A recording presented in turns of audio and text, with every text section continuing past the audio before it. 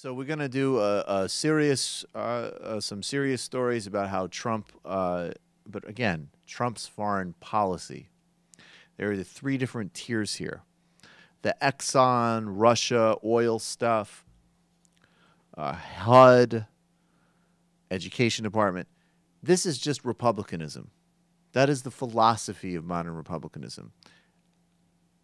Destroy government, essentially hand it over to corporations, increase inequality, hand things over to the already affluent and connected. If you looked at Rubio or Jeb Bush's tax plans and their proposals on regulations, it would look strikingly similar to what you're seeing now.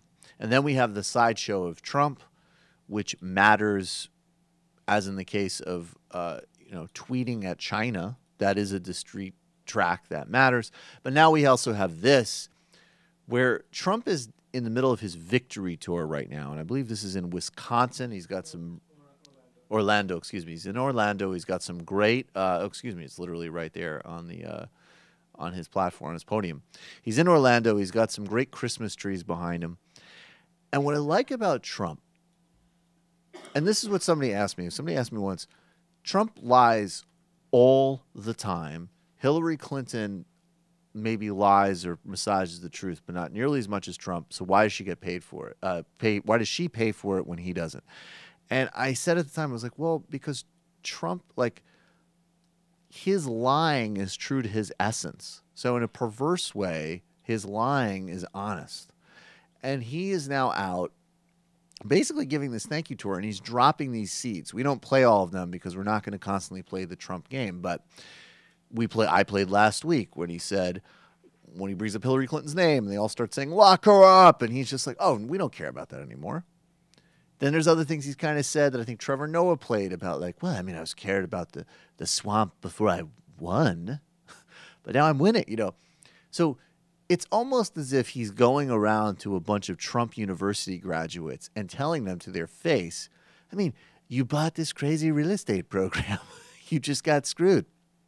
It's like the con man who can't help but tell you you've been conned. And here he is, after months of saying that all the violence at his rallies were paid agitators, it was Bernie Sanders' fault, it was a lie, blah, blah, blah. Check him out in Orlando, Florida, talking to his supporters about their behavior pre- and post-election.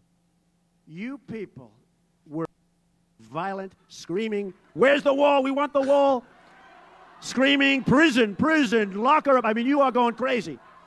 I mean, you were nasty and mean and vicious, and you wanted to win, right? Now, same crowds. That's right, deplorables. Whatever happened to the deplorables, right? They're not so deplorable. They're not so deplorable anymore. In fact, the other side's trying to figure out, well, in 4 years, how do we get some of these deplorables to our side, right? But now, it's much different. Now you're laid back, you're cool, you're mellow, right? You're basking in the glory of victory. And we're already getting to work. So there you have it. Basically, you people were a bunch of disgusting thugs who I used to gen up hatred and insanity during the election. And now you're chill because you won. Hey, it's Sam Seder. Why don't you subscribe to this channel? You can do so right over here. Subscribe.